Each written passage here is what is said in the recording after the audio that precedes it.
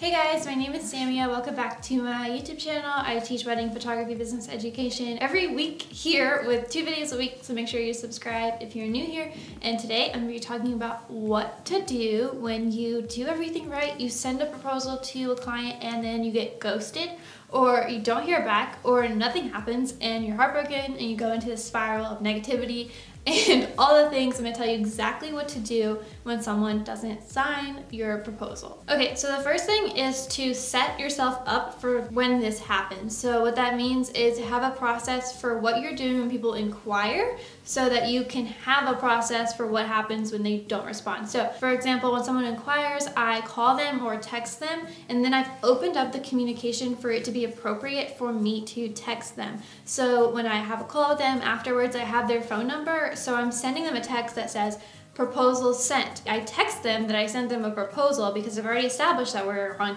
texting basis.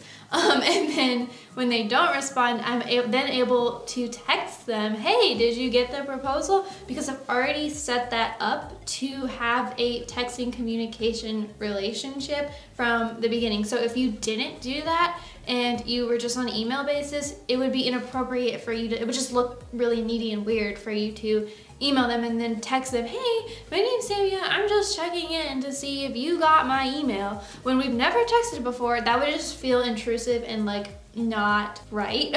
So whatever communication style you were doing when you sent the proposal needs to be the same communication method that you are using to check in on them finding the proposal. So to get the best response for me is text, because people don't answer emails.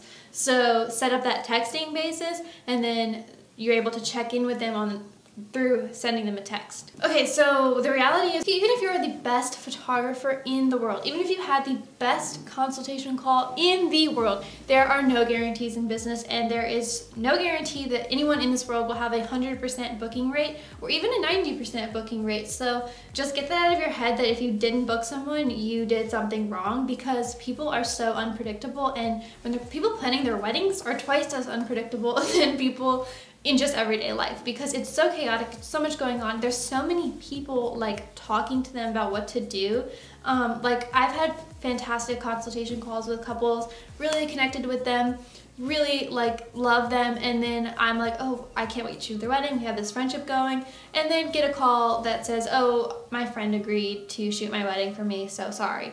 And to them, they were talked into saving money. You know, you just don't know what's going on the other end, so get it out of your head that like it's your fault, because you could have done literally everything right and people still find another option, because that's how people plan their wedding, and that's what happens. So that doesn't mean that you don't do anything about it. So what you need to do is you need to know a little bit more about what's going on. So for me, it's been helpful to send these people who you got a rejection from a 1-minute survey. So in other words, if you send the proposal and they don't sign it, or they tell you they're not gonna book. So what you don't wanna do with this survey is send it before you officially have gotten rejected. So this is for once they've told you, hey, we're not moving forward, hey, we booked another photographer. So sometimes people take a month or two to figure out their stuff, and then they end up booking you. So this is for once you have been verbally or via email told, hey, we don't want you as our photographer. This is for once you have that rejection, you had the go to send this survey. So do not like open the door for, hey, I know you're gonna reject me, so can you tell me why? Keep it open for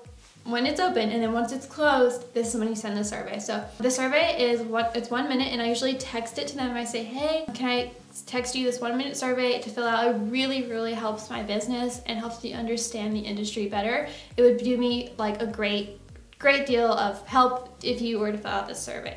Survey needs to be super simple, so keep it simple. It's a 3-question survey, and I have mine right here, so I'm gonna read you the questions exactly what it says. So question 1, what did you experience with other photographers that made you book with them? Question 2, in what way can Samia Studios improve in the future? And question 3 is most important, what was the #1 thing that contributed to not booking Samia Studio for your wedding? I don't know how to say my own business. Samia Studios for your wedding, and it's a drop down, and you have to choose one of those options. And then I think the options, I don't have them here, but it says like budget, style, personality, organization, professionalism. It's like 5 or 6 big things that could have contributed to them breaking my heart. So that's what I asked. And it's only those 3 questions. And like I said before, set yourself up for this interaction. So basically, I have a consultation call with almost all my couples, and they're usually really long. Like, they're 30 minutes to an hour long. Like, they're a long call. So by that point, most people will fill out my survey and they'll say something like, we're not booking you, but we're going to refer you to everyone. And they feel obligated to fill out this 1-minute survey because I've already invested so much time into them and their wedding day that most people will fill out the survey. So if you're getting people who aren't filling out the survey, it could be possible that they're not feeling like you invested enough time into them for them to reciprocate it back. Now, it's not always the case. People have totally ignored me a million times, but most of the time, people will reciprocate that energy that I initially put out first. Okay, this is why you need this survey though. Okay, so you need to know why people are not booking you for your own sake. It's just as important as knowing why people did book you, because I'll explain that in a different video, but I feel like a lot of people book a wedding and they feel like, oh, I did everything right, must have been right, and they don't really know exactly what was in the couple's head that made them choose you.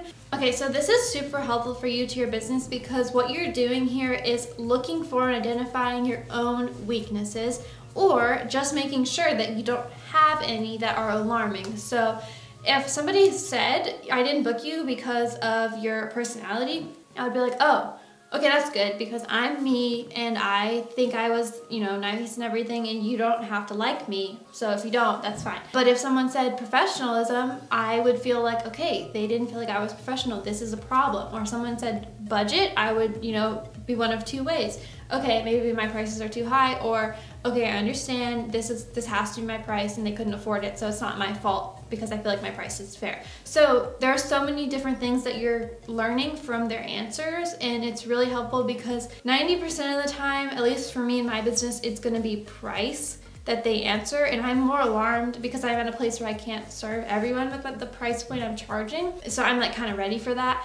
But if it's something else, I'm like, oh, I need to work on this. And it's about being honest with yourself and honest with your clients about what's going on in this interaction and making your business stronger as a result of. So I think this is something that will really, it can hurt your ego, but it's really important for you to be aware of what's going on. So this is a helpful 1-minute survey that I send. Feel free to copy it and send it to your people who are rejecting you. Okay guys, that's pretty much it. So once they fill out the survey and I have those answers, then I know where to go from there. So let me know in the comments if you're gonna try this, if you're gonna go back and send a survey to someone, or you're gonna make a survey to send to your next client. So some people might ask, where do you send this survey? So I actually make a questionnaire in HoneyBook, and then I just send it right from inside HoneyBook. So HoneyBook is my bookkeeping software.